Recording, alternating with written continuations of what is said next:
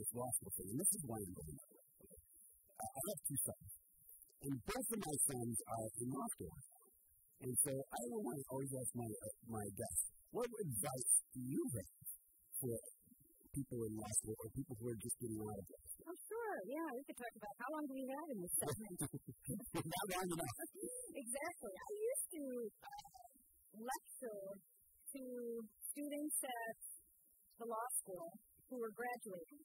And the class was designed around bringing in practicing attorneys to give them some advice and tips. And so a piece of that's right. Yeah, that's why I was asking about the timing in the segment. But one of my favorite pieces of advice for people that are in law school is that don't underestimate your summers. Your summers are critical opportunities for you to get out and meet people and see what the practice is like. Because the one thing law school is not going to teach you, and tell me if you disagree, is what it feels like to be a lawyer. You don't get that until maybe a few years after graduation. Does it dawn on you what it feels like to be a lawyer? It might be a little bit different from my kids because I'm an attorney, and so they kind of see what it's like for me.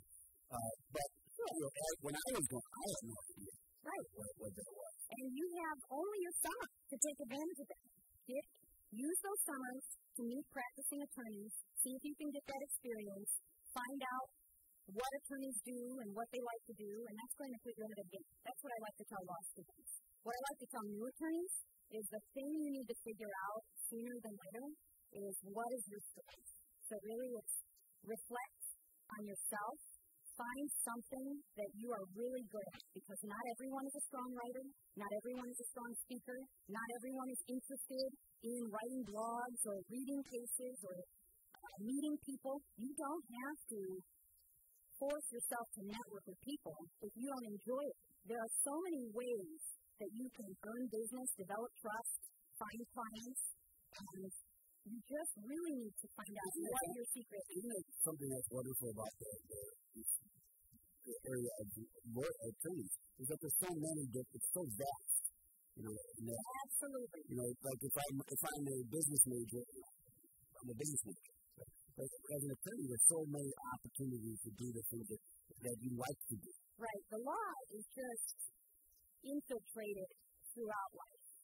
That's what I think. Yeah. It's everywhere. And I think as an attorney, you realize just how many options you have. But you may not have realized that your whole life before law school. Before we went on that time, I wanted to talk a little bit. I always like to ask you, what was your first job out of law school? Well, I went in, I hung up my single. Well, that's good. I did the same thing. So, but right out of law school. Why did you do that? Well, we were just talking about, my background, and I was born to immigrant parents. Now, my entire family is made up of tradesmen who are in business for themselves. So for me, it was a natural step to go into business that I own. That was more familiar to me. That was more comfortable to me to call those shots. You also mentioned that it took you some time to get through college and law school. So you weren't a 23-year-old kid coming out of law school. There's that too. So I worked full-time when I was in undergrad. I was a business major. I think that is another thing that sometimes surprises people. Most law students are either poli-sci majors or maybe some English writing composition. There's my kids with poli-sci. Yeah. Because they know that was the avenue. The pathway, the recommendation. Yeah, I was a business kid. I see that you have a degree in finance. Right. As I do. Oh, interesting. I didn't know that. As a business major at Royal University, I got in finance. So that's my background. And we both worked in the school. I was against that. I wasn't doing anything too tough. I white collar. But I can tell you that my blue collar background is really helped me a lot. In what way? Well, I think just the way I understand people. Right. That's what I was going to say.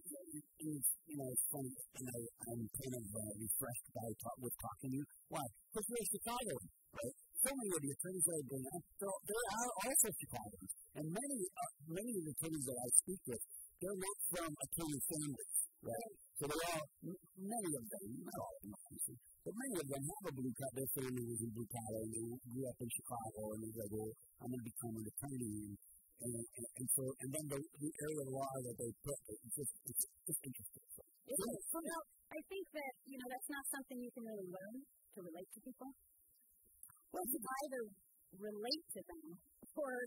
Well, you learn it because either you grow up in it or you don't, right? So that's what I mean. I think we're saying the same thing. It's not something that you can open a book and do. Yeah. It's something that happens to you. Exactly. You live it. Right. And so then you become relatable when you go through some of those experiences. Absolutely. So, again, tell us what you do. I help people with probate, estate planning, and elder law issues.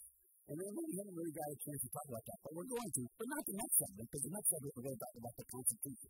It's the Constitution segment, and Attorney Zivkovich, that's right? I apologize. I just wanted to say that.